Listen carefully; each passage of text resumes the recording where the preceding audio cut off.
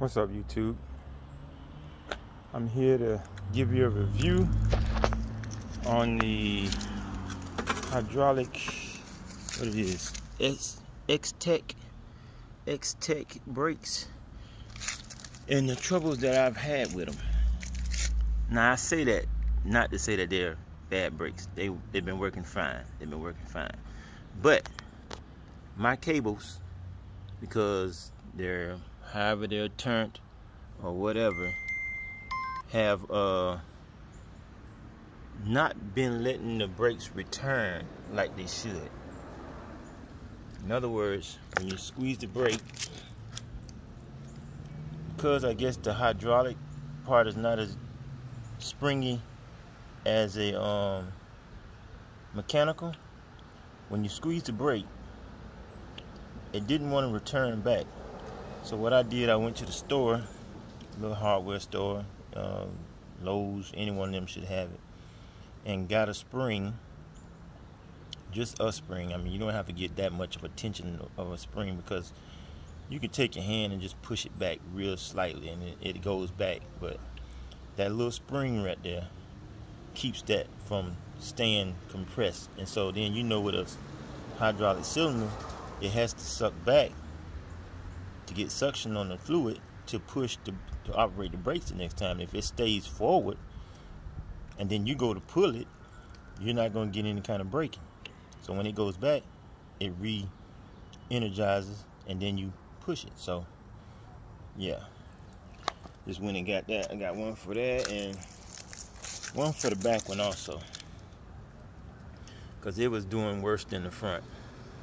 But now I've been on a 12-mile ride and I noticed that now my brakes are stiffer, and that's because the spring is pushing the piston back. So if you purchase the Xtech brakes for your bike or scooter, you might want to invest in getting some of those springs and put in there. They should have them come with the kit, because 9 times out of 10 somebody's going to have some cables that's either binding a little bit somewhere or something, and it's going to cause it to not collapse or not to reopen all the way, and so therefore they're going to feel like you're losing brakes. Then they're going to turn around and tighten up on the barrel to try to get more braking power, and really it's not really the fact that you're losing braking power because it's not collapsing down far enough. It's the fact that it's not opening back up to let that piston draw in that fluid and then push it back out for a good brake.